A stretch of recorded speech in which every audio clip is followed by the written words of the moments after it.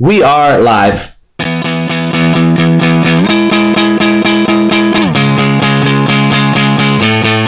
Kelly Hunt!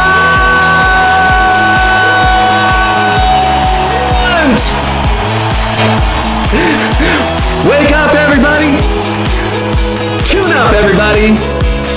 Tune in, everybody! This is the Unsigned Show. We are the Unsigned, those artists, musicians, and industry professionals who are not waiting for a record deal to do it for us. I've got Kelly Hunt live right now on Unsigned. Kelly, what's up? How you doing? I'm good. We were talking in the sound check. You got called out by Under the Live Oak Tree, an amazing quartet. Is it quartet? Are they? Do you call it that in bluegrass? Variations. Yeah, they do trio stuff and quartet stuff on a big oak tree. Yeah, they're awesome. I always say Live Oak Tree. Well, because Live Oak. Well, we went through this actually in their episode.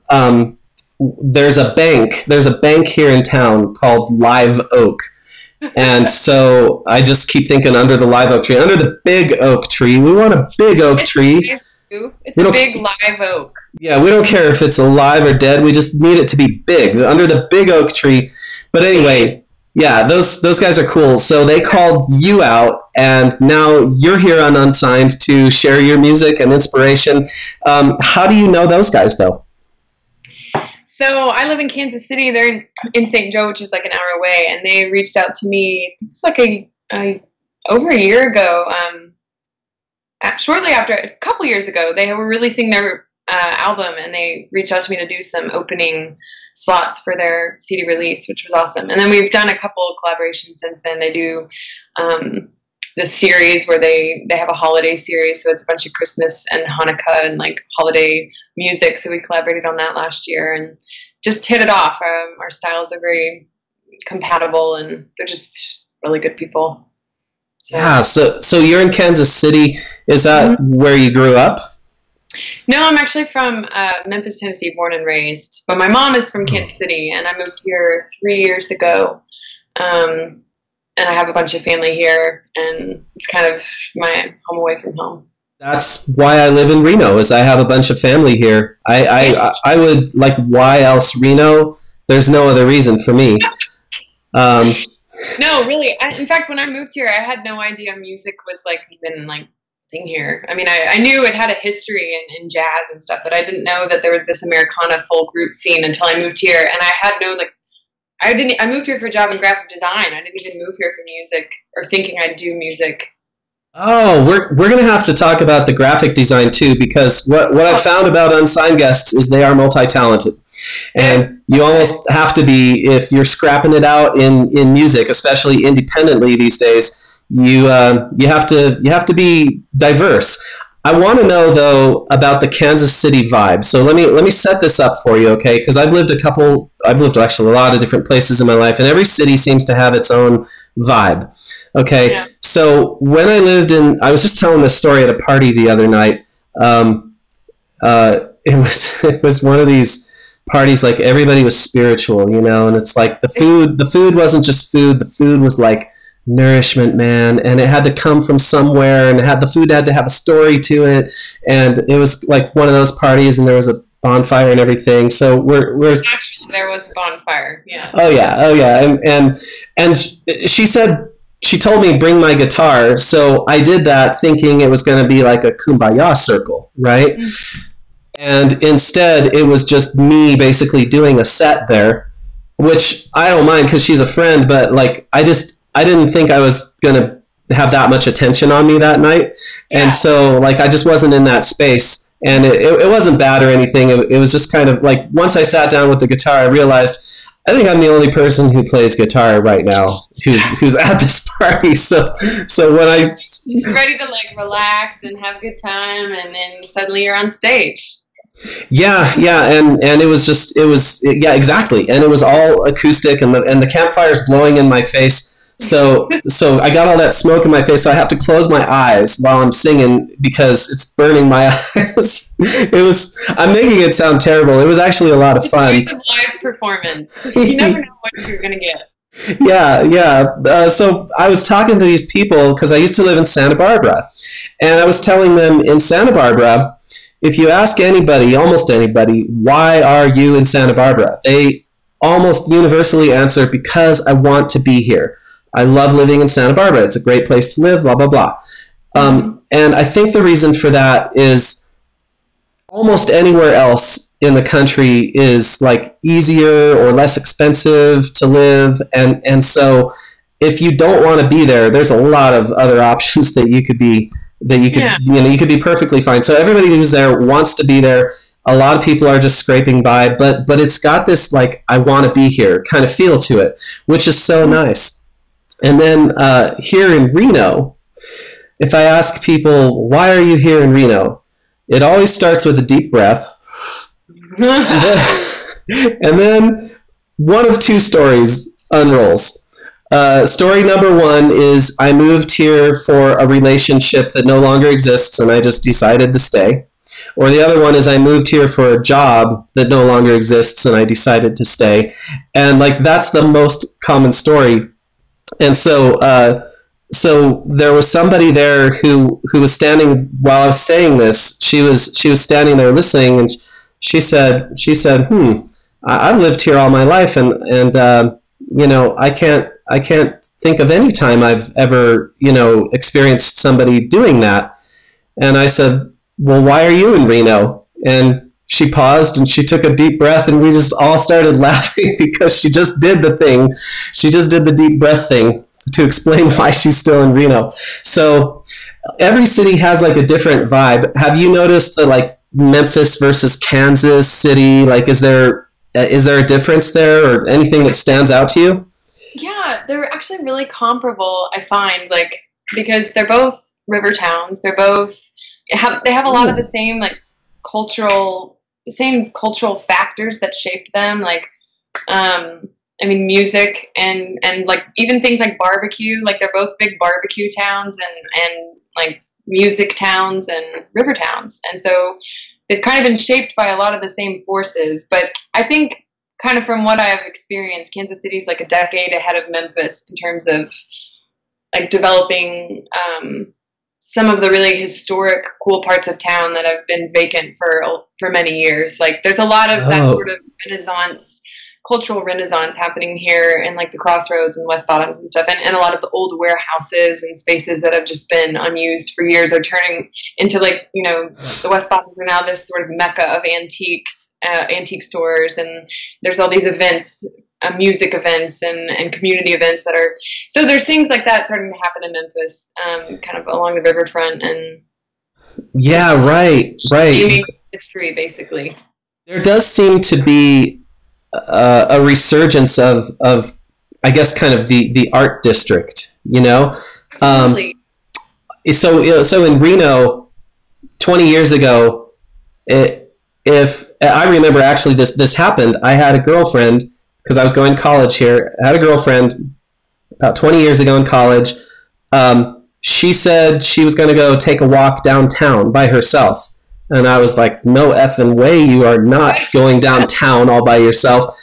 Today, if somebody said, yeah, I'm going to go downtown and hang out, it wouldn't be and we've got this whole kind of eclectic thing called Midtown that's like, it's a bunch of art district stuff and like residential lofts and, you know, just kind of cool. In Midtown, Kansas City, it's the same deal. It's like Westport, the old historic where the Santa Fe, California, Oregon Trail passed through, and it's all now it's kind of like a bar entertainment district, but yeah.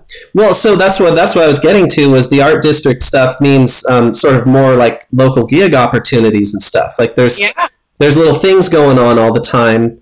Absolutely. Whereas so that's good. And like I was even in Vegas a couple of years ago, and my friends all wanted to kind of hang out on the Vegas Strip, and I'm like, no, let's go find the real Vegas. There's a Vegas that the people who live here must go somewhere to hang out, and you know, and like let's go find that. I don't know what it is or where what it's called or anything, but let's just like do that. And so we just started walking off the strip and started asking people like, hey, where's it going on here? Like, for locals.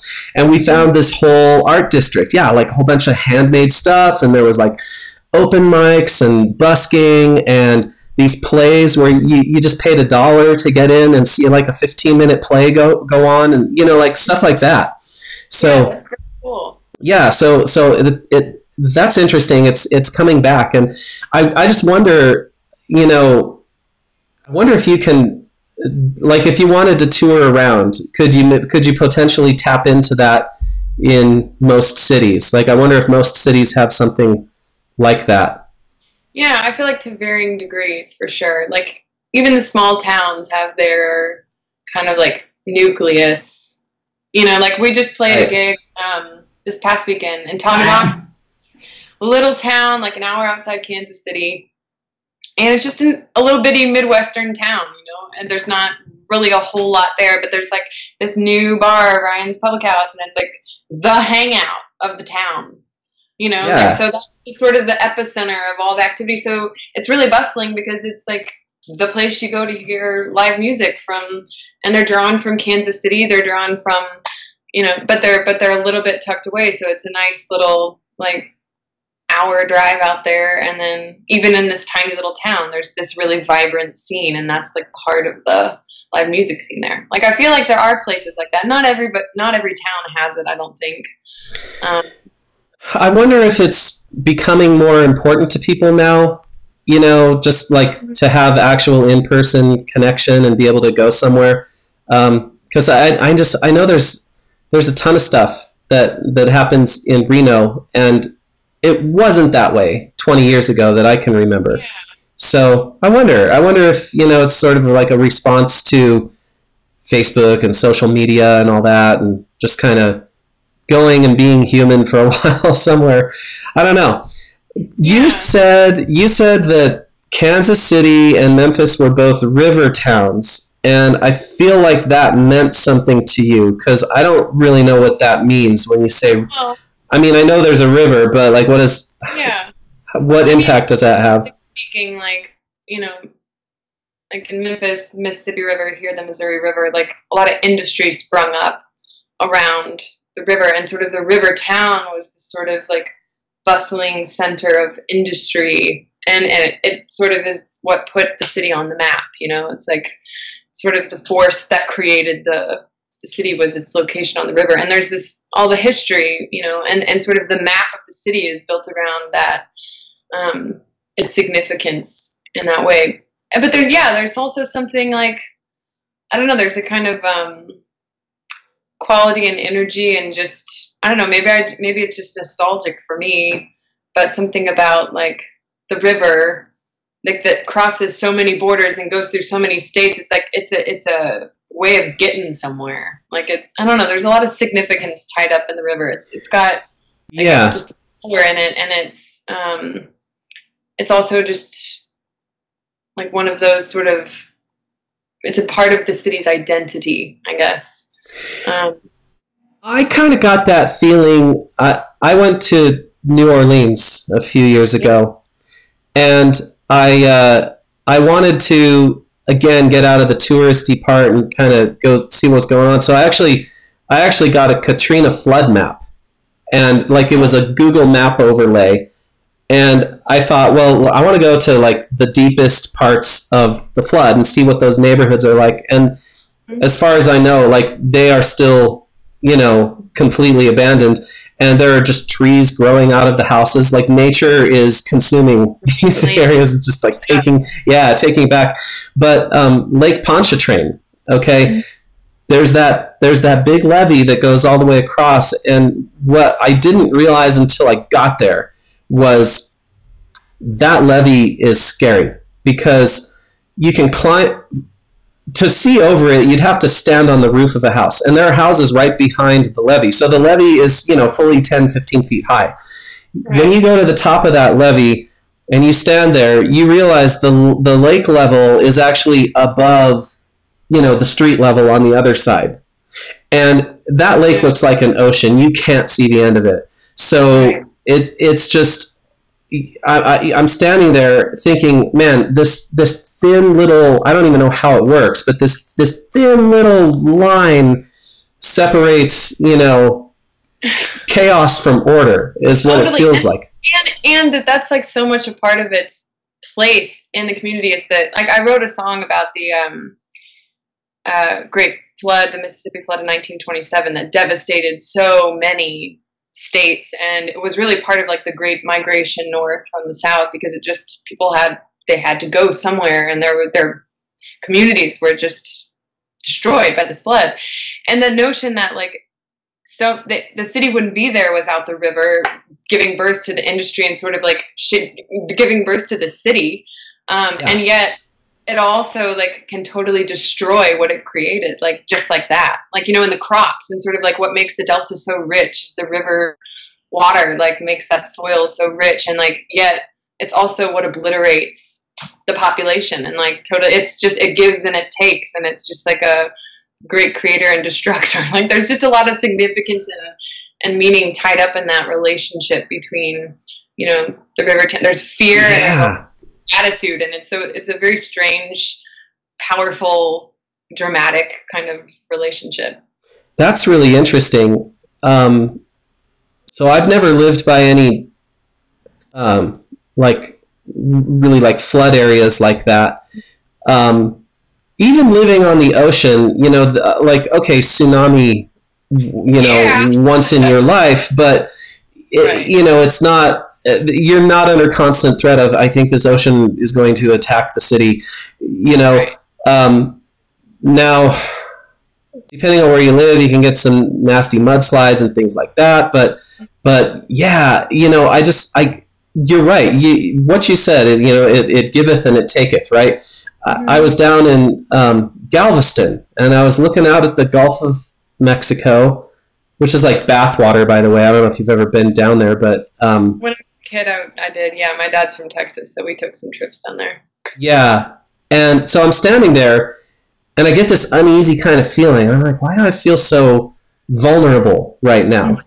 And then I figured it out, because I started looking around, and I noticed that any house that was nearby was on 10-foot stilts, first of all, right? And so I'm standing on the land, and I'm like, what do they know that I don't know?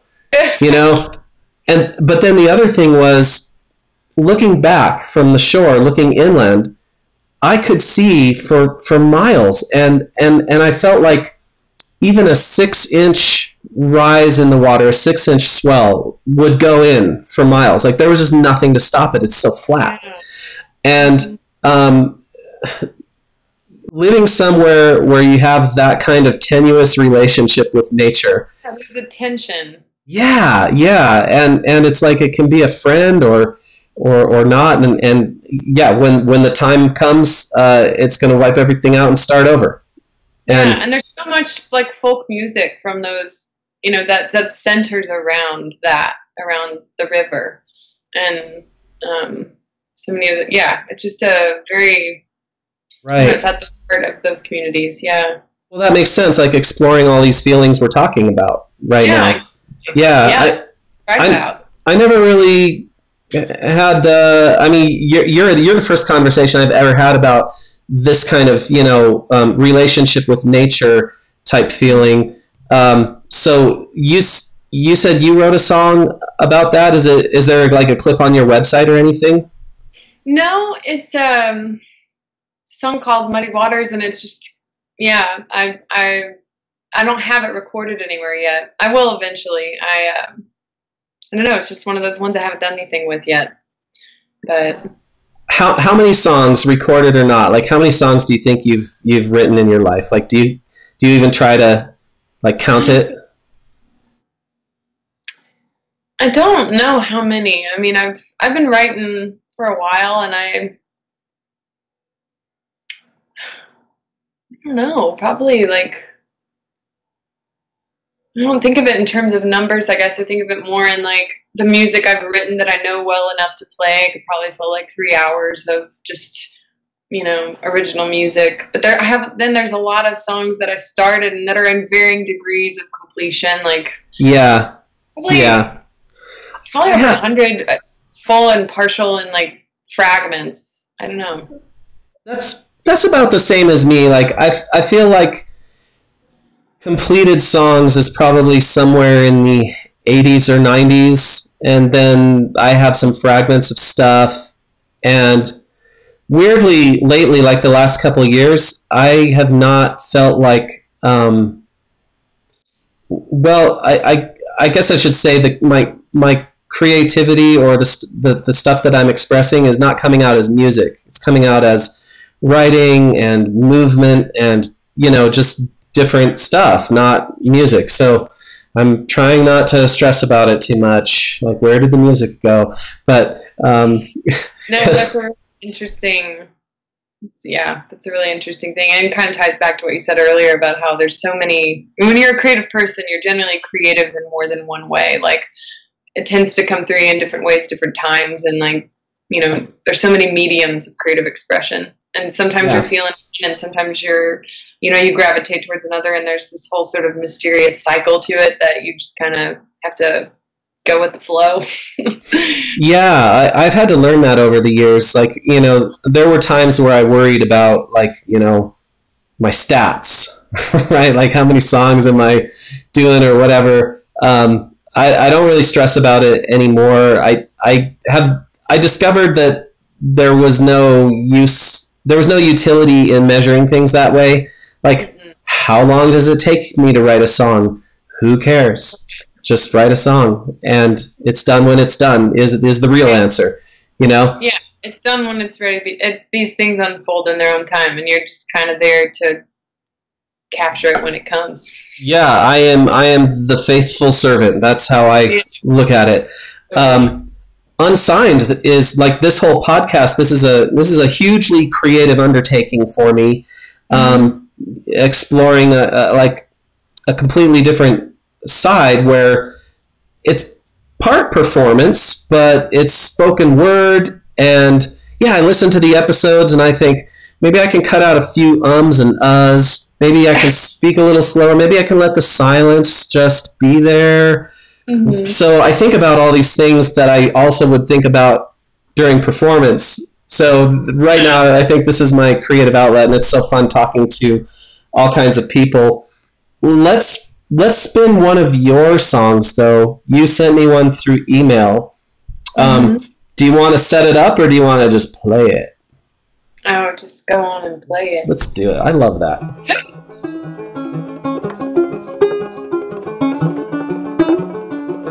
Is this you doing banjo? Yeah? Okay.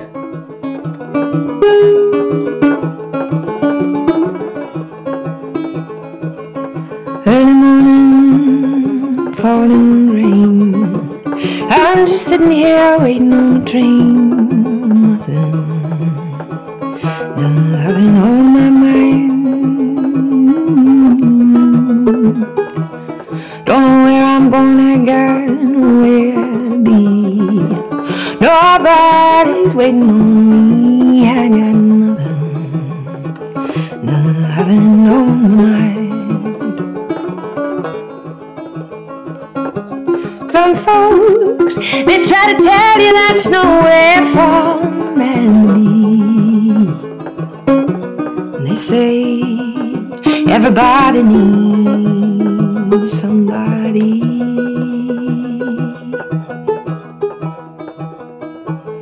Maybe that's all, maybe it's not. All I know is all I got is nothing on my mind.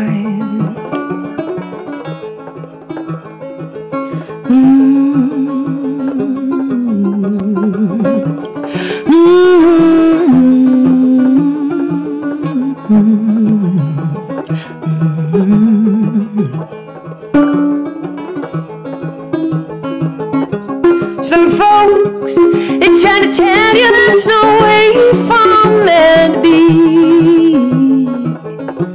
And they say everybody needs somebody.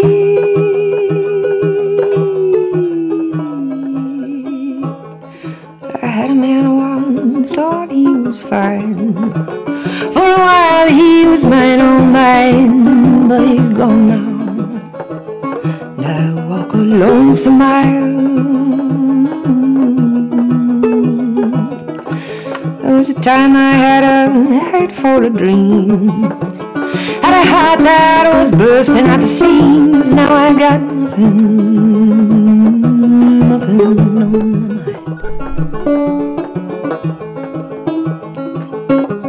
Some folks, they're trying to tell you that's nowhere fun to gotta be. They say everybody needs somebody.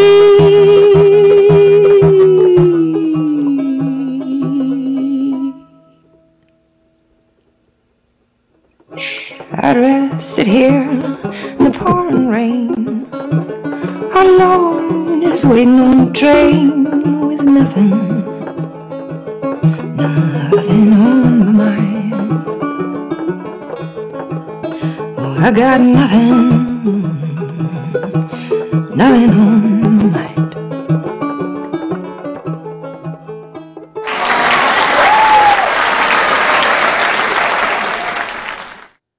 What? Yeah, it's my little tenor banjo. Ira. Hold on, Kelly. Okay, this is off your upcoming album, right? Mm-hmm. Okay, Yeah. so like, is everything in the can? Like, is that the final version, or is there gonna be more, or what? No, it's done. It's printed, and I have hard copies, and it's coming down the line to be released digitally. But yeah, it's finished. Okay, I am completely blown away by what I just heard, and I'll tell you why. Well, first of all, amazing voice. And it's, you're not afraid to share it. It's right out in front in the mix, you know? Mm-hmm. And I can hear everything. I can hear everything in your voice, all the expressiveness. I have a personal love for music like that, where you know, it's like that vocal is really out front. The other thing is, I love music that is okay with letting things breathe. I think there's like a quote. It's B.B. King or somebody like that. Music is between the notes. Have you ever heard that quote? Mm-hmm. Yeah. I like that. Right? Yeah. I mean, it makes so much sense. Like, as soon as I heard it, I thought, yeah, what? Right, exactly. Yeah. Why am I thinking about that? It's everything that happens between the notes that really, really makes it something. And you just have an intuition about making use of that. Let me come at it from a different angle. When I play a gig, I just do guitar vocal, just like what we heard there, okay? And one of the things I feel limited by is I'm not a great guitar player. I wouldn't even really call myself a guitar player. I'd call myself a singer who plays some guitar, you know, to back myself up, but it's not my instrument. You know, I don't really know it that well. I pretty much hang out in first position. I'll capo up or down, but I'm still doing the same thing, right? I mean, I'm not all over the fingerboard or anything like that. Mm-hmm. And one of my fears, nobody's ever said this to me, but I've said it to myself over and over again, is that my guitar playing is boring, that it makes the performance boring, and that I play the same pattern too often in too many different songs. It's the same thing, and even in one song, I don't change it up enough, and it's just, you know, like I get all up in my head about that kind of stuff. Mm-hmm. You used the same arpeggiation the whole way through this song on your banjo, and I loved it. And especially with your voice, because it gave me room to pay attention to other stuff. I didn't have to worry about, like, is something going to sneak up on me with that banjo? Like, how much do I need to devote to that? Right? Yeah. Yeah, and there's no slight in this at all. I think those things about myself. But when I hear somebody else doing it, like you, just guitar, vocal, banjo vocal, I'm not bothered by it at all. So like, why do I hold myself differently when it sounds so great coming from, like, nothing's missing. You don't need to add a thing. You don't need to take away with it. Like, that is perfection, what I just heard. And it can be that simple, you know? Right. So well, and saying it's simple is even an understatement, because there's so much nuance. There's like I can go so deep into listening to your vocals, or actually I found myself even listening to what you were doing on the banjo too. I guess what I'm saying is simplicity isn't necessarily boring. Yeah, no, it's an important distinction. And you know, that's so much of like folk music and old time music. It's simple formulaically, like, you know, it's and that's part of its comfort and part of its charm, is that, you know, so many of those songs, if you know G, C, and D, you can play like such a vast majority of the canon of folk songs. Like, you know, they're simple 3-chord songs. They were meant to be simple. They were meant to be something anybody, you know, could sing and join in, and that there was this sort of community built around that accessibility of form. Like, there's something beautiful about that. But then, yeah, there's all these shades of like meaning and the nuance, like you said, that are, you know, in the words, in the dynamics, in the, you know, there's so many sort of layers but it still reads as something very palatable. You can just digest it, you know? Yeah, it's accessible, it's vulnerable. I'll tell you what, I'm going to remember this experience and hopefully not worry about it when the next time I'm out playing, because like, I gotta tell you, I think that is part of the reason that's kept me home and not doing music for a while. I told you, was that during the sound check, or was that part of I can't remember, but I was telling you that I hadn't been writing too many songs in the last couple of years, and that goes for performing too. And part of the reason is I feel so fraudulent, I guess, like going out just playing my, you know, I have like 5 moves on the guitar, and it's you know, thought. I mean, it's something I definitely. I mean, I'm self-taught, like on banjo and what I play of guitar and stuff. I've just sort of, you know, I think of myself as a writer first and foremost. My voice is the instrument that I've been singing my whole life. I'm most comfortable with that. Same, yeah. So, you know, those are my priorities and my focus and what's most natural to me. But then, you know, like with banjo and guitar, I was always like, I was writing songs, and then I'd figure out what I needed to do on banjo or guitar to serve the song. And sometimes it was something I didn't know how to do. Sometimes I was hearing something in my head that I was just like, I don't know how to do what I'm hearing that this song needs. And that's where the growth and the innovation and all that came from, that need to like find the right thing that was in service of the song.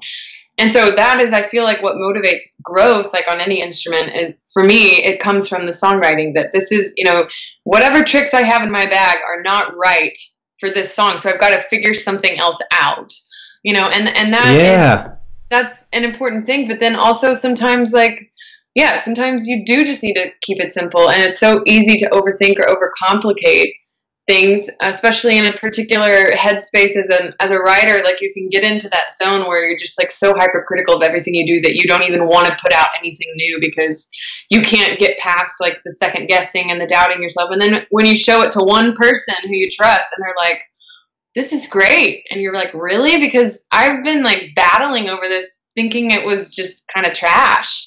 And so, there's this whole mystery of your own, like the artist's own mind. You're your own worst critic in a lot of ways. And sometimes things never get past the drawing board just because you can't like let go of them. But that's a shame. Yeah. Gosh, I love just listening to you talk, because you have such a great way of like concisely phrasing these ideas that I grapple with. like you said, you've learned enough guitar to serve the song. That's exactly how I think of it, and that's what I think of my guitar skills. Is anytime somebody asks, and I've even had people say, "Wow, great guitar playing, man," and I go, "No, not really. I just, I barely know enough to support the song, and that's where it stops. I don't sit around and practice riffs like some people do, or any of that. I'm not a guitarist. I'm a songwriter. Mm-hmm. So yeah, I love that. And there was something else. Just about how critical we can be of our own music. Mm-hmm. I've had the experience more than once where I've been reluctant to play a song that I wrote because I thought this song is just too personal. It's nobody else is going to be able to relate to this because it's just too much of my own whatever. Let's see, like 10 years ago, I went through a divorce, and I had this song that was kind of about that, not directly, but I guess it was directly about it. But anyway, it was just kind of, I was stepping through my feelings of that. Something about I had a lot of boxes sitting around. After I moved out, I had all these boxes full of stuff, but I didn't even want to open them up because I knew whatever was in there was just kind of an old memory waiting to haunt me, kind of thing, right? So I wrote a song about this, and I remember I was out playing, and I did the thing that I tell people never to do. I sort of apologized for it before I played it, Like, I like it when people just play the song. Just play the song, don't set it up, nothing. Just play it and let it be what it is. But this one, I was like, well, yeah, I wrote it, and it's probably not anything to any of you, but I'm going to play it, and I'll see if I can get through it, and blah, blah, blah. All of that. And afterwards, somebody came up, and you know what? She was in the middle of a divorce, and she heard this and was just like, that's it right there. That's it. Yeah. I want a copy of that song. That's what she said. And then just the other night, I was at a songwriter round. Do you guys do those out there? Oh, I love. It's probably my favorite format, honestly. Yeah. It's a great place to try out the new stuff, and because you feel like you're so insulated by all these other people who go through the exact same thing you do. Like, it's easier to struggle in front of people who understand. I like it for that reason, and I also like it because I don't have to carry the whole night myself, Yeah, and you keep engaged. It keeps everything so fresh. I love them because I have like 15 minutes between songs, By the time it gets back around to me, it's been 10 minutes, 15 minutes. I can try to remember the lyrics. Like it takes no preparation, basically. You can just show up and you don't need a set list because someone inevitably says something or plays something where you're like, oh my gosh, I have a song that fits that theme perfectly, or that makes me think of this. And so I never end up playing what I plan to play anyway. It's just this evolution that's really cool and natural and fun. Yeah, that's interesting too. Well, in songwriter rounds, I never play with a set list, but I stopped playing with a set list altogether because I would sit at home, I'd make my set list, I'd be like, this is what I'm going to do. And then I would get there and the situation would be real, and it was real people. And I just realized man, this static set list that I made up is completely out of context here. I'm going to make up a set. I'm going to read the crowd and I'm going to make up whatever, just whatever comes to me. And I can't do that now too, except I always have to have something. These are songs I can choose from, because that's another phenomenon for me is I'll get up on stage and a lot of times I'll just be like, I've written songs. What songs do I know? What? Mm-hmm. And you think of how much stuff we've written, and it's it just evaporates when you're in front of people sometimes. And so, but I never stick to a set list. But it's I'd like to have options, and then I feel it out, and there's an ebb and flow to the crowd that you kind of try to match. And yeah. That's the thing is matching the ebb and flow. I found that I was stressing myself out trying to adhere to the set list because I didn't feel like it fit the moment, you know? Right. So I stopped doing that. But anyway, the other night, songwriter round, there were 4 of us up there. I did that thing again where I said, you know, I wrote this song and it's just for me, but I'm going to play it anyway because why not? I'm at a songwriter round. Where better to play an obscure song than here? So so I played this, and it was a song that was basically like a letter to my younger self. So it just felt really personal and like weird to sing. I don't know. I like, there's certain subjects that I feel are make me sound crazy, so I don't play them out a lot. But and that would be one of them, like talking to my inner child, you know. So, but anyway, I played this song, and of course, it was like people's favorite song, you know. Mm-hmm. They're like, oh, of all the songs you played, like, yeah, I like that one the best. So it's hard to be that vulnerable, but when we can be, I've found it's almost always rewarded, actually.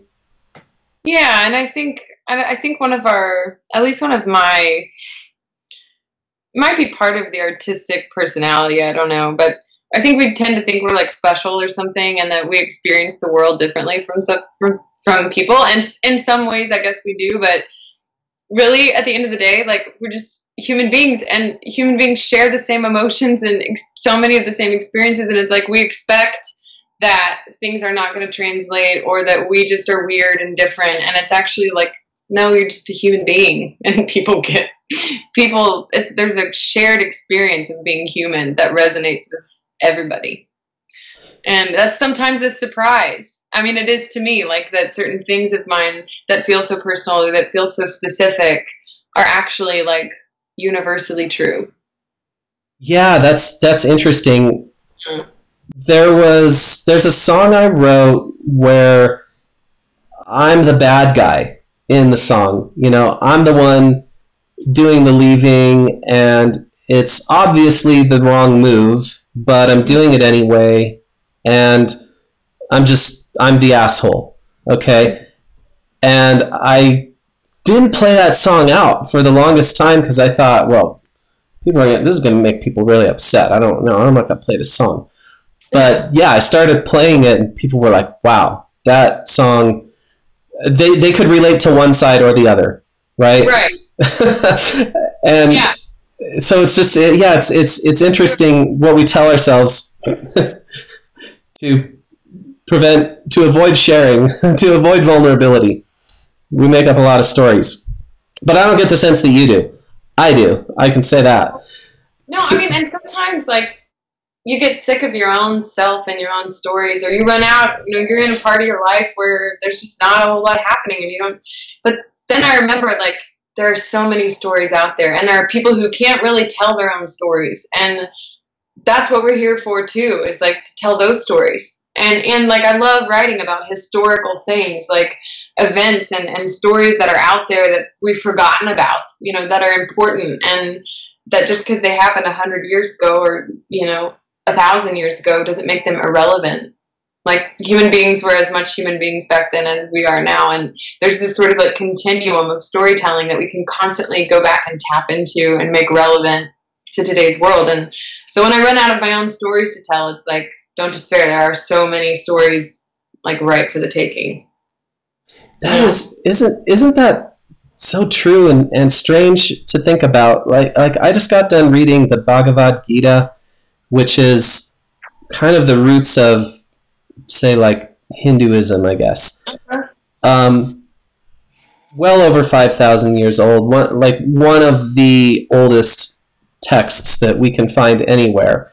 Mm-hmm. And in that text is the expression of every emotion we feel today with the same fidelity, the same realness, I guess. Yeah. The same profundity, you know. Yeah, why is it so surprising to us? But it is. Yeah, like they weren't really feeling stuff back then. Well, no, I actually remember as a child, like, when you'd watch movies in black and white, or even when you watch movies like that are from the 70s, there's that super saturated like color palette. Like in my child's mind, I truly thought the world looked different. Like I thought there was a time when the world was black and white. Like when that's just how human beings experience of their environment, everything was black and white. And I remember that revelation of like, oh my gosh, the colors and the way that like the world around me looks is exactly how it looked like to them, which was just a profound revelation to me. But it's like, yeah, it's been this way since the birth of humanity. In a lot of ways. Right, and just the same spectrum of emotions too. Yeah. And the same wonder of what is this? Where am I? What is my purpose here? Where does it begin? Where does it end? All these questions. Yeah, we still ask them. I know. So it's amazing how much what we think of as ancient wisdom still applies, and I don't know how you would feel about this guy Jordan Peterson, but he's all over the place right now. I don't know. Okay, he's all mixed up with like, extreme left-wing political battles and conservative stuff, and just he's all mixed up in that right now. But his primary focus over the last 30 years has been studying mythology and figuring out how people derive meaning and purpose, and like what is goodness and what's good and what's bad and why. And one observation he had was, these stories have survived so long because they have enduring wisdom, right? Yeah. So, and all the non-essential pieces have been removed. So, you could make an argument, for example, that every word of the Bible matters because it's still around so many thousands of years later. Mm-hmm. If it didn't have if it didn't serve something, it would have been, dropped or lost over the years or whatever. But yeah, so transcendent about these things that they still mean so much to us and are still, absolutely. Yeah. So therefore I think there is such a thing as truth. And and that's a big statement for some people, but yeah, I think there is such a thing as truth. And I think it's reflected in all of these very ancient writings that have survived for so long. I think there's a reason they did. So right, as artists, to your point, we can draw from all of that. And I think, at least the way I experience songwriting is, I'm trying to get at the truth. I'm trying to cut a certain angle that shows a certain truth, right? I'm trying to tell the truth. And sometimes you catch yourself not doing that when you're writing. Like there are songs I have held on to for years because I'm just not sure if they're good in that way. Like I'm not sure if I really mean them. Like if you believe them? Yeah, like, or if they're genuine, if they're really truth-seeking, like songs, like, or if they're just sort of like, fabricated out of something else that's just, that's why I hold on to them, because I want to figure it out before I put it out there. Like there's a sort of like social responsibility to being an artist that, we shape culture, we shape, there's a great, what we do has an impact, and so there's a responsibility that comes with that you don't just want to put trash out there. It's like you want to put something out there that means something and that you can stand behind and be like, I wrote this and I mean it. And I think it's true. Yeah, that is so important. And that's where I've kind of been stuck on songwriting the last few years, is I've sort of run out of words. Like, I think, this is going to sound maybe kind of weird, but I think that there is as much truth in a single beautiful note as there is in a whole song about something. And so since I've been feeling that way, I sit down to write about something, and I think like, well, what can I write about? I mean, it's all been talked about. I don't have anything to add to the conversation right now, not lyrically anyway. So I'm digging into soundscapes and you know, stuff like that, like non-lyrical, I guess instrumental things, ideas that can't be expressed through words as easily as through just music. So anyway, I'm sort of in the throes of that right now, and something about this conversation inspired me to think about that. So where are you going from here? You're releasing an album. It's almost done. You said that you're just waiting on some stuff to come back, right? Artwork or whatever?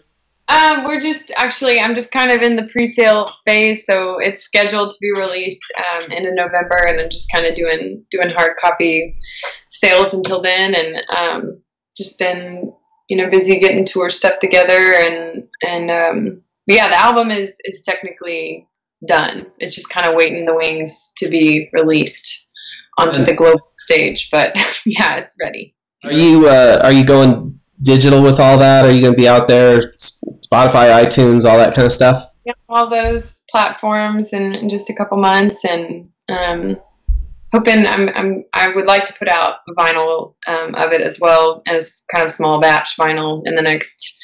You know, I wanted to get it out every other way first, but that is something people want, I've found, in this genre, Americana folk kind of roots music. It just suits that tangible, sort of timeless, just there's a quality to that really resonates with the genre of music. And I can hear the album, like I can hear it on vinyl. Like it just, I feel like it belongs there. So eventually. Yeah. Yeah. So what's up with all the vinyl lately? What do you think's going on? Because I mean, I'm always in my car listening to stuff. Like it's very rare that I just sit down. I mean, even when I'm watching Netflix or something, I remember growing up, like we'd all sit down and we'd watch TV or whatever, right? That like doesn't happen anymore to me. I don't even have a TV. No, I mean, culturally, things have shifted towards sort of. I mean, this is a really interesting conversation I was having with a musician friend the other day, just about like how we process music now, how the industry is going, moving towards digital, you know, and moving even less towards albums, moving towards singles, moving towards like instant gratification kind of stuff, like a lot of quick release stuff strung out throughout the year, rather than like, here's an album, and then 2 years later, here's an album. Like, right, like a body of work. Right. Like we want sort of like a steady diet from an artist, which is a new kind of idea. And in a lot of ways, I think it's really messed up. But in a lot of ways too, it's like you have to know how to fit into the way things are evolving if you want it to be a sustainable thing. But then you also have to remember, you know, what are the things that are going to outlast everything? And I think I actually have this. I did this. This is a timely conversation because I just actually have my first thing on vinyl. There's this guy, Ted. He does this Never Records project. It came to Kansas City. It's here right now. And you basically go in. This is my record.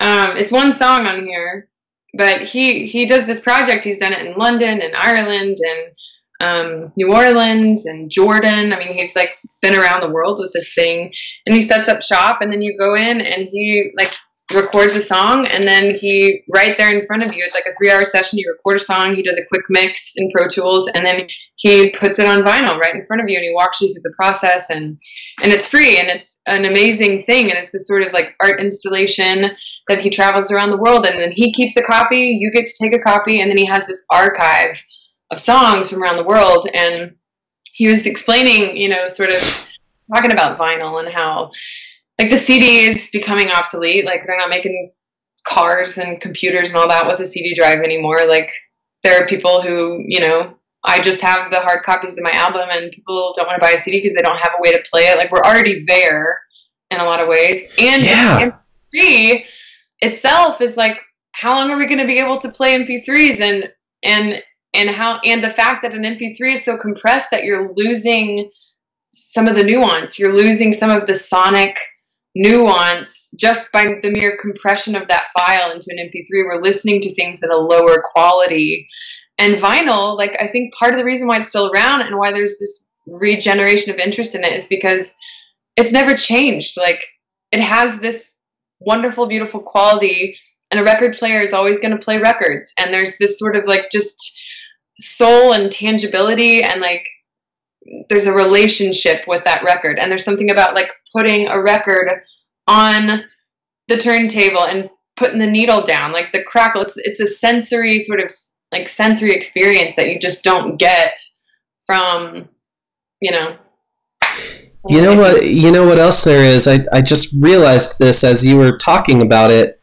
When you play a vinyl record, it's never the same twice. You're wearing it out as you play it. That totally. Kind of makes every spin special because it's finite, you know? It almost kind of like gains more character with age. I mean, I think about it like reading a book. Like when you read a hard copy of a book, like I'll never be a Kindle person. And it's so efficient and it makes so much sense and it's so like practical.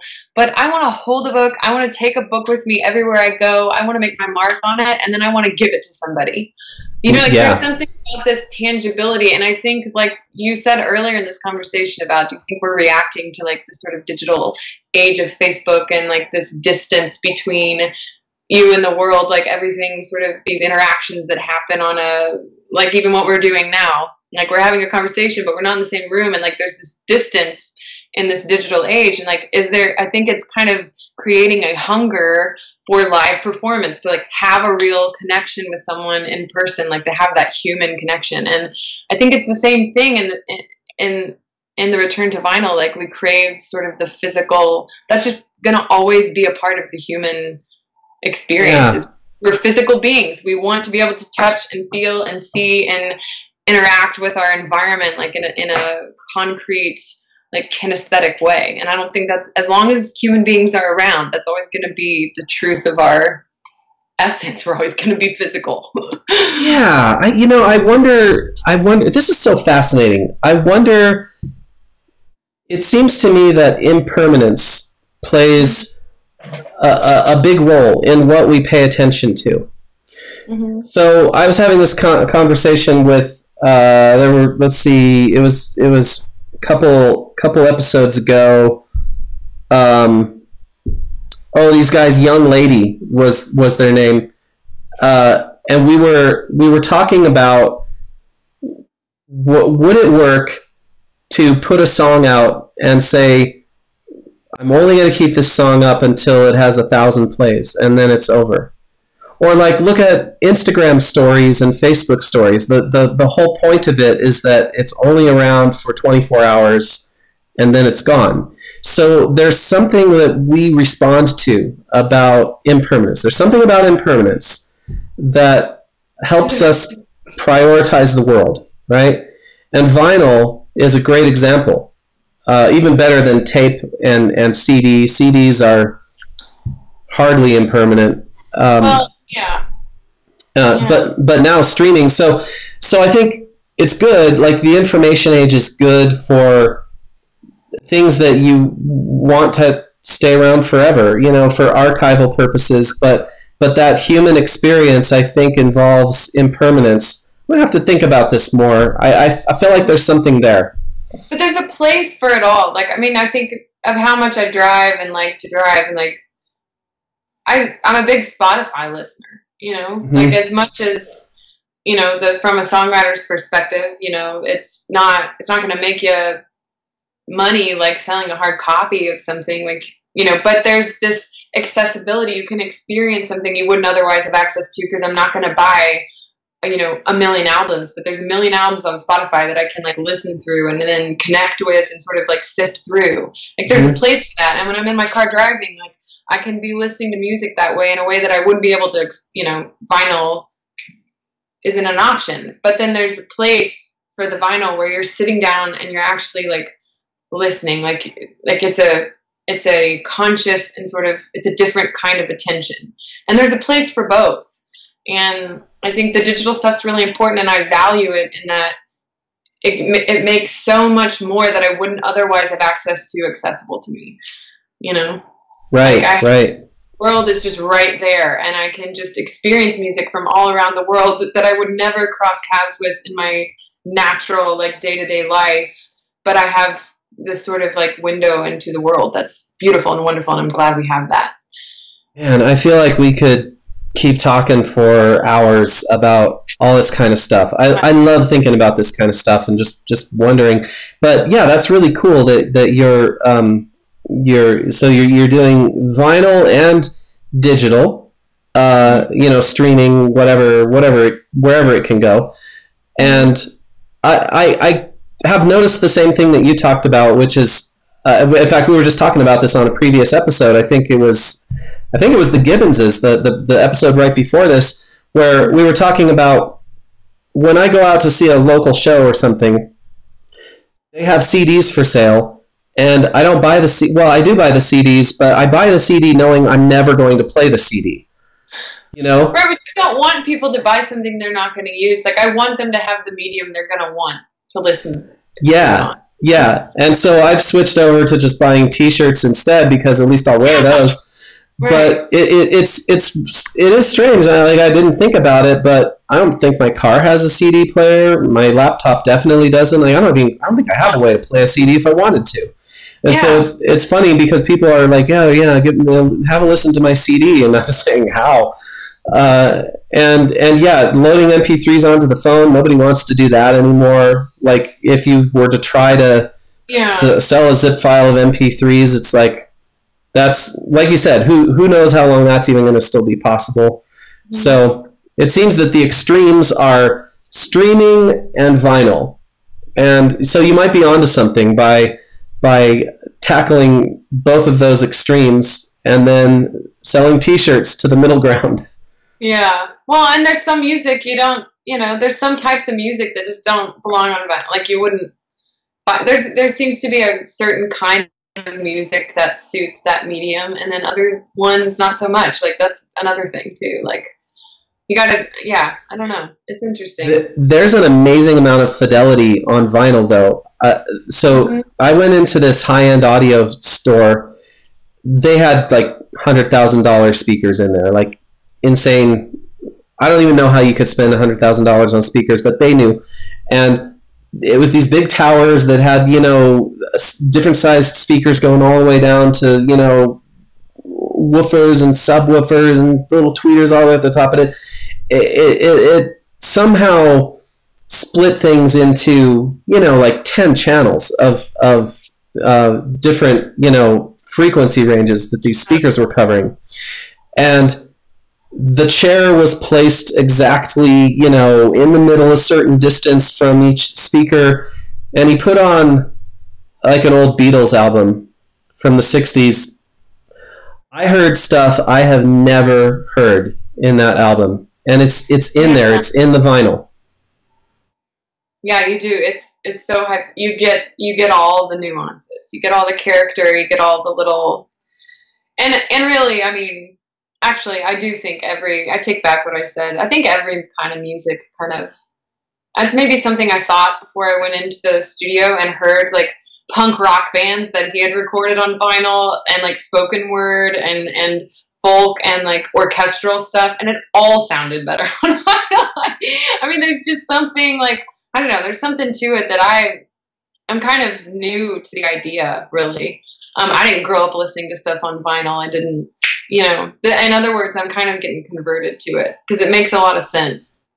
You know what else I like about vinyl? The big pictures on the album covers. Love that. Satisfying, isn't it? Yeah. Satisfying. I don't know even why. Yeah, I mean, you can pull out one, and I mean, it's as big as your face. So if somebody's face is on there, it's like you're looking at the person, like real size. True. Yeah.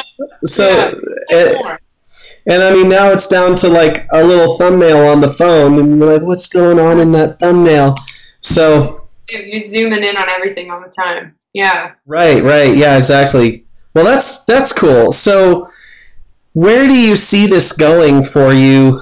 Well, actually, maybe we should save that question, because that's one of the lightning round questions, is what do you see happening in the next year? But so, like, sort of just near term, like, what's your plan? You got the album coming. Are you going to start playing around town, or what are you doing with it? Well, we've kind of been, I mean, this is a unique experience in that it's my first album. It took me, the past 2.5 years basically to make. I moved here 3 years ago, and I hadn't gigged or anything. Music was something I loved, but it wasn't professional aspiration really. And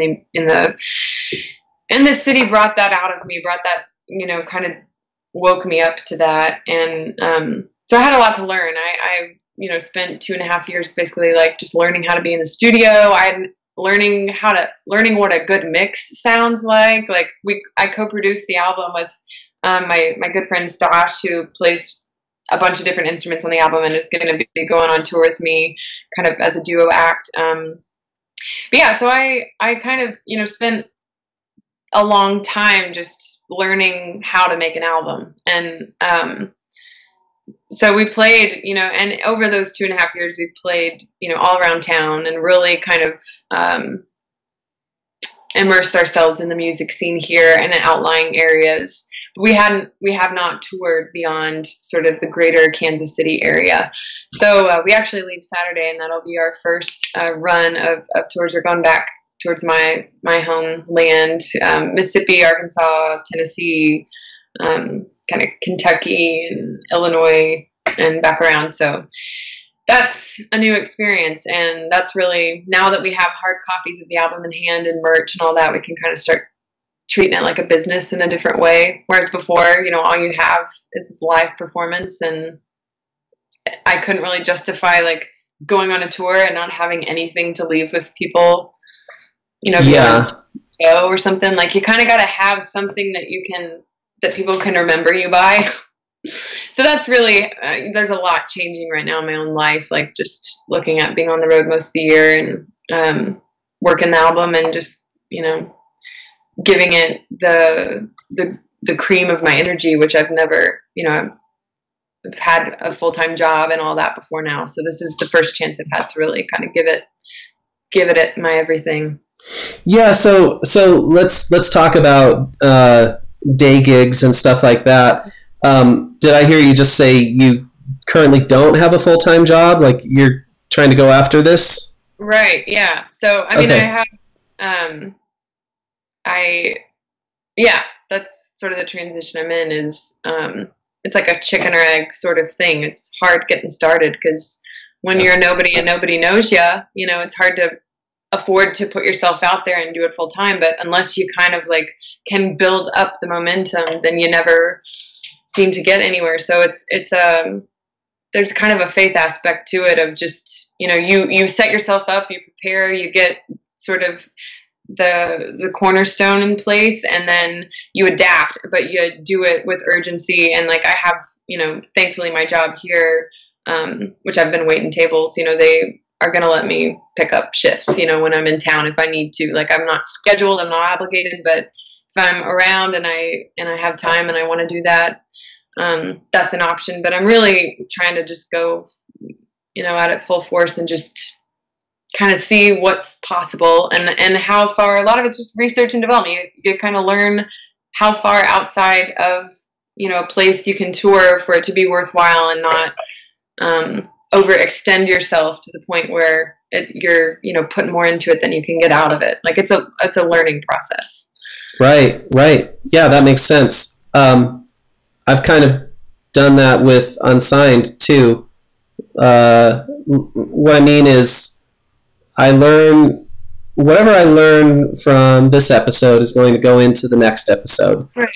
And the goal is to just keep doing another episode, do another one, until someday, I think what'll happen is someday we'll hit a tipping point of some kind. And we were talking a little during the sound check about like, what might that tipping point be?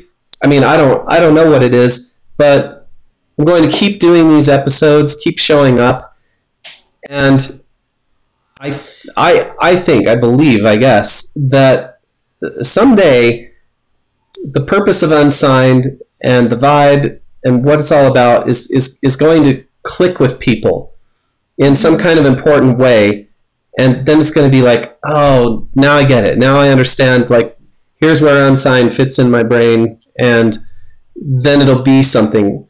Whereas right now we're building up the audience, and that's kind of it's a slow process turning that wheel, you know. So I get what you're saying, and not losing faith while that process is happening is really it's hard, because we all want the outcome, right? We want the, like, hey, come on, like let's get it going. And there's this, I don't know if this is the best guy for life advice or not, but Matthew McConaughey has a little motivational video out there about, you know, the difference. Happiness is outcome based. Joy is moment based. So you can have joy in what you're doing in the moment, whereas chasing happiness is a bad idea, because as soon as even if you achieve whatever you set out to do, now you're back to being unhappy again, because it's always about, like, getting that outcome. So for me, that's important to remember, like, to just have fun in these interviews and experience the joy of this, and not really care about, like, how the value of it is measured. So that's what you said makes me think of all that stuff. And that's what you're out there doing right now. You're trying to put it all together for yourself. This is your first album. You've worked a while on it, and now it's time to go out and see what happens, and just kind of be of service to the music. So, well, let's start bringing this in for a landing. I have a lightning round of questions that I always ask everybody. Are you ready for the lightning round? Hit me. What you got? Okay. Before I jump into the lightning round, have we talked about everything you wanted to talk about? Do you have any other announcements, anything like that? I don't think so. Okay. Cool. We covered it, and there's so much more we could cover, but yeah. I gotta shut it down here eventually. So okay, so here's the lightning round. First question of the lightning round: name 3 people. Call out 3 people who you would like to invite to be interviewed on Unsynd. Okay, I'm gonna call out the Match Sellers. They're a Kansas City bluegrass folk duo that I love. I want to call out Terry Quinn. She's another Kansas City banjo player, singer, songwriter. And Dylan Moses, or Dylan McGonigal. He is a young folk writer here in Kansas City as well. So those are the 3 I think would be really, really good for this. 3 of people I know. So say them again. Okay, the Match Sellers, Terry Quinn, and Dylan McGonigal. The 3 of you have been called out to come get interviewed on Unsynd. So we'll get with you on that. After the interview, I want to make sure I have links to everybody, because I'm not sure if the links are the same as the ones you put in originally.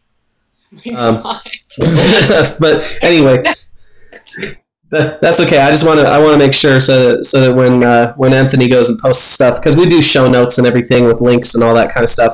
Okay, lightning round question number 2. This is the dream interview. Okay, this is the person who, if they came on Unsynd, it would just absolutely blow your mind. And if we can get this person to come on Unsynd, I want to get you back to co-host the episode. So who is that dream call-out? My dream call-out would be, at this moment, Mandolin Orange. Do you know them? Mandolin Orange. Yeah, they're so good, and they're so I don't know. All their stuff really resonates with me, and I feel like they've been an important part of my development as a musician and a singer-songwriter, and sort of in the scene. So yeah, Mandolin Orange. They're a duo, but they tour the band sometimes, and they're kind of like, yeah, just a really great folk Americana. Yeah, I got them right here. I'm opening up Spotify right now. Oh, Spotify's gonna make me log in. Hold on here. Maybe I can just do it this way. I will search for Mandolin Orange on Spotify. Okay, found it, and let's just hear a little smattering. Okay, here's Wildfire. This has 18 million streams, so it should be pretty promising.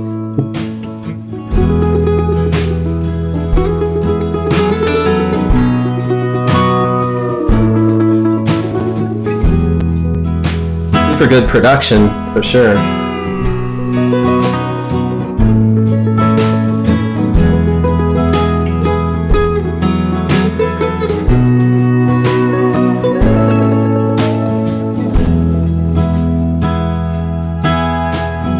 Brave men fall with the battle cry.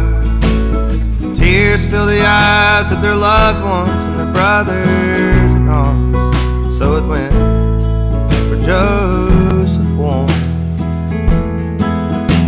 It should have been different. It could have been easy. His ring could have saved him, but a country unborn is bravery, and it spread like wildfire. Wildfire.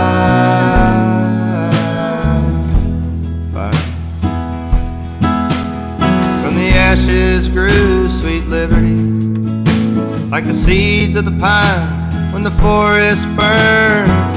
They open up, grow, and burn again. It should have been different. It could have been easy, but too much money rolled in to ever end slavery. The cry for war spread like wildfire.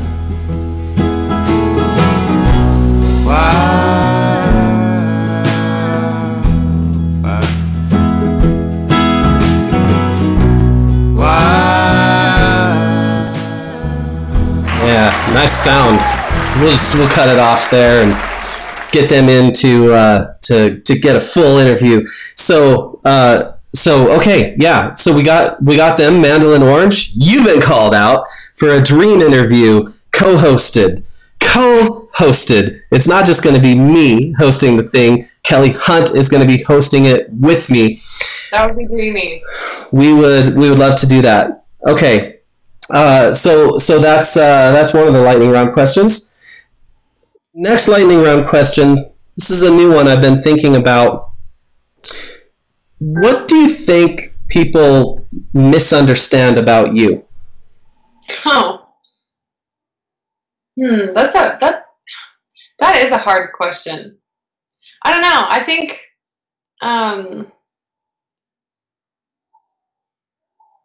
the people who know my music really well and who I've become close with because they come out to my shows and I have like a relationship with them. It's different, but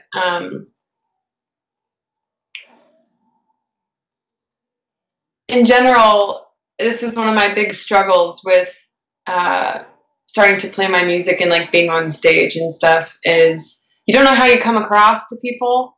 Like there has to be a difference between how you are in the real world and like how you are on stage. Like even if it's subtle, like there has to be a distinction. And there is, you feel it. And it's not that you're being inauthentic or whatever. But I don't know, I guess I have a persona or a personality on stage that maybe I seem I don't know, maybe more assertive or like social or extroverted than I am. Like I'm actually incredibly introverted and I spend most of my time alone and like I love that and it's really hard for me to be social. One-on-one I'm great. Like I love one-on-one conversation. Like that's my jam. But I hate crowds. I hate being like in noisy places. I don't really do well in like social environments. So I think people think that I'm a lot more outgoing and kind of like vibrant than I really am.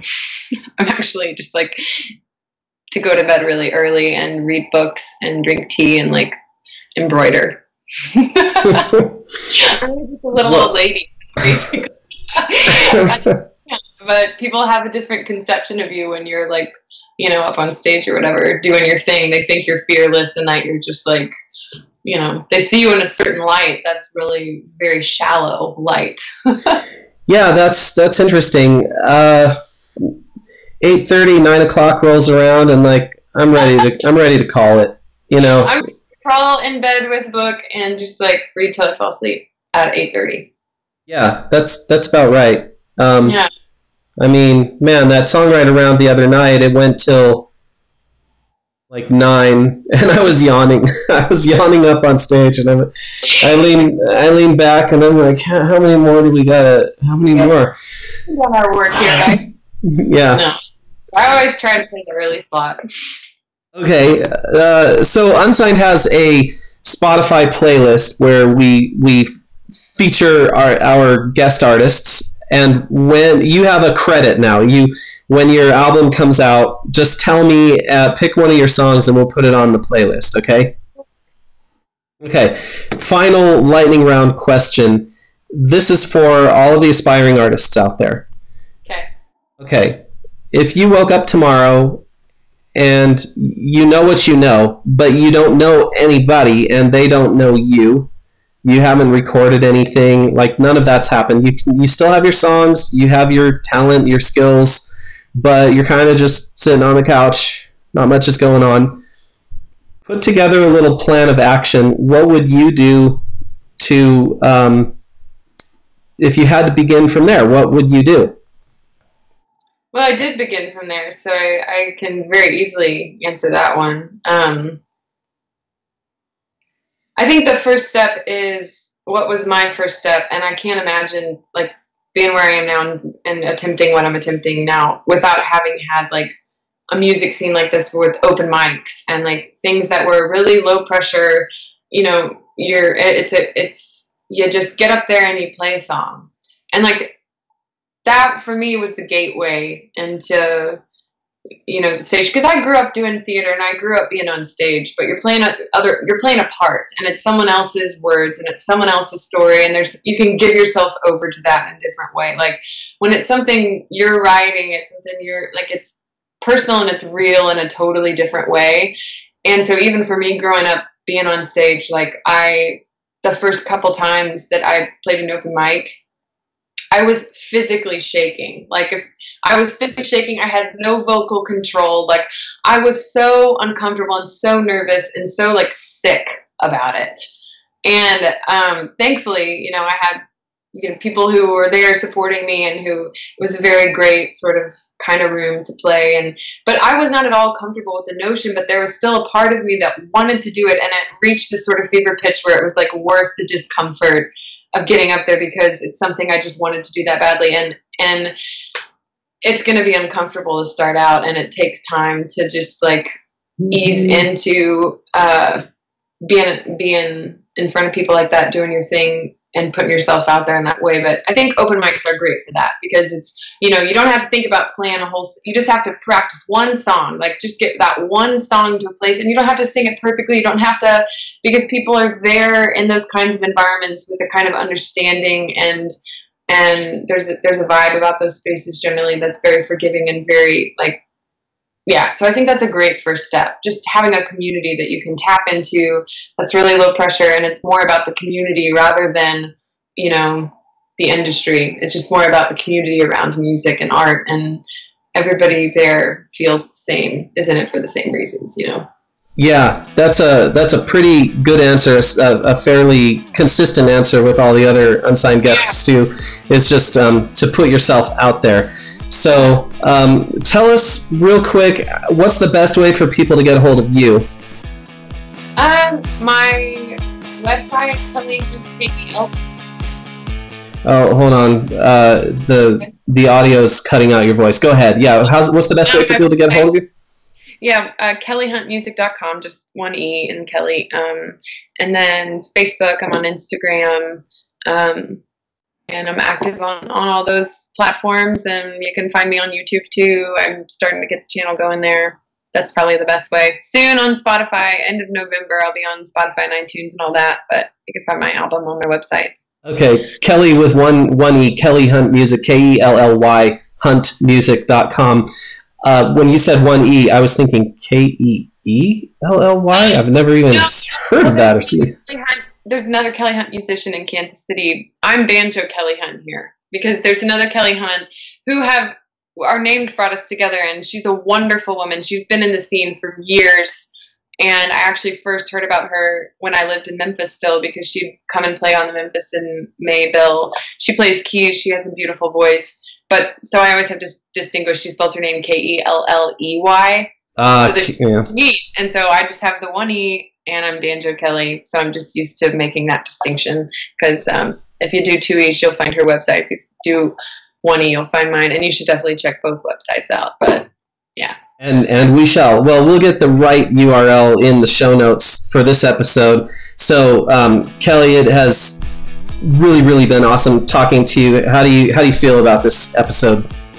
Great. No, I loved it. This is fun. Okay. Yeah, I'm feeling good too. So for everybody listening, you can go to kellyhuntmusic.com, KELLY huntmusic.com. You can go to unsynd.com, UNSYND.com. You can find this episode, all the previous episodes, everything like that. I think there's probably a way to, you can get a podcast version of this too if you want to just listen to it. We're also on YouTube. Thanks, Anthony SLIPEK, for doing all of the booking and now all of the posting too, which is a huge help for me. So I think, Kelly, we're gonna stick a fork in it and leave it there.